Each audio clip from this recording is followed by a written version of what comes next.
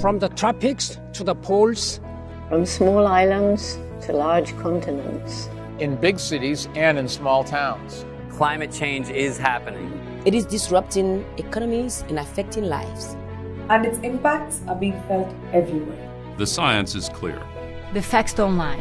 The Earth's climate is changing. Climate change is caused by people, by us. But we can do something about it if we act now. Smart actions can protect our food supply, our drinking water, our quality of life, our safety, and the jobs of millions of people, while ensuring the survival of precious ecosystems and wildlife. But we must act now. It will cost too much later on. We can put affordable measures in place that will save money and help us achieve cleaner, more resilient economies. Recycling and reusing. Using alternative forms of transportation. Biking or walking, going hybrid or carpooling. Planting trees. Using energy efficiently.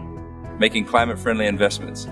These actions are already improving lives. And increasing prosperity in many parts of the planet. Everyone has a role to play. And everyone will benefit. But we must also make our voices heard.